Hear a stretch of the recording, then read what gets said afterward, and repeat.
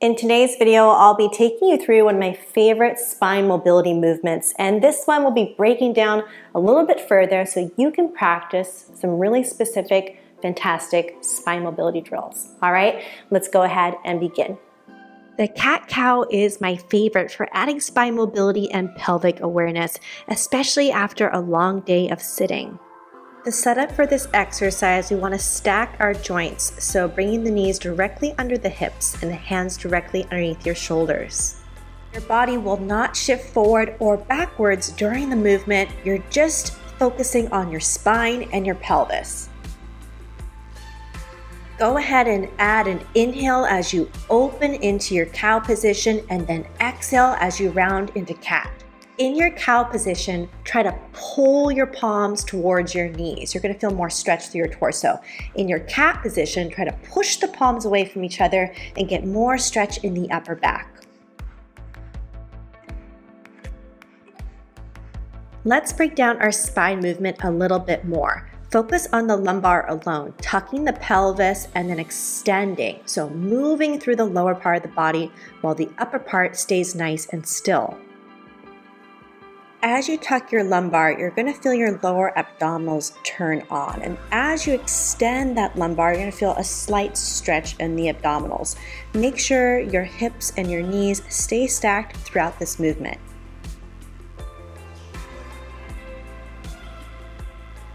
Now let's practice just moving the upper part. So your lumbar stays neutral. You're going to flex and extend through the upper part of your body.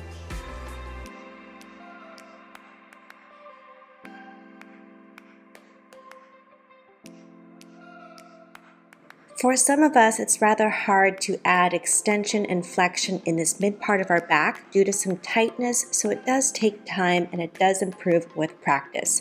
Make sure that you utilize the press of the hands into the floor as you cat your back, and as you cow your back, you can press your palms towards your knees just to emphasize a bit more extension in the upper back.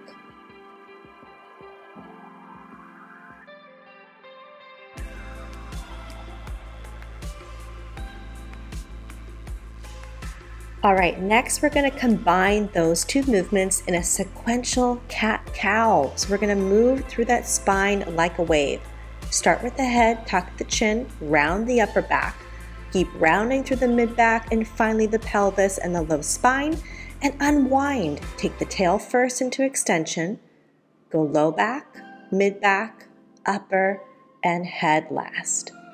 Now this is a tricky mobility drill because you can't see it, right? You're just basically feeling it as you're moving and trying to emphasize this awareness of our spine as well as our pelvis. So yes, it takes practice, and if you have any sticky spots within your back, those are cues for you to pay a little bit more attention to those areas going forward with your mobility practice.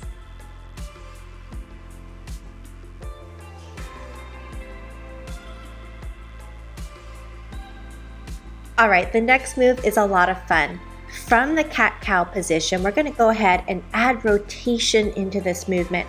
So make a cat position first with your body, push evenly through the palms, side bend, drop through to cow, and then circle around to the other side. So notice I'm making circles one direction here with both my head and my tail.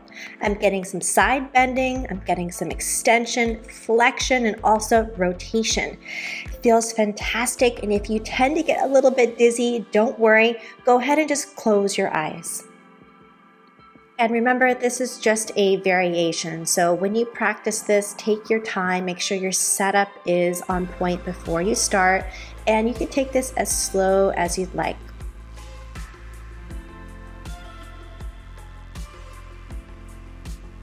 I hope you enjoyed this video covering the cat-cow and some variations from that base position.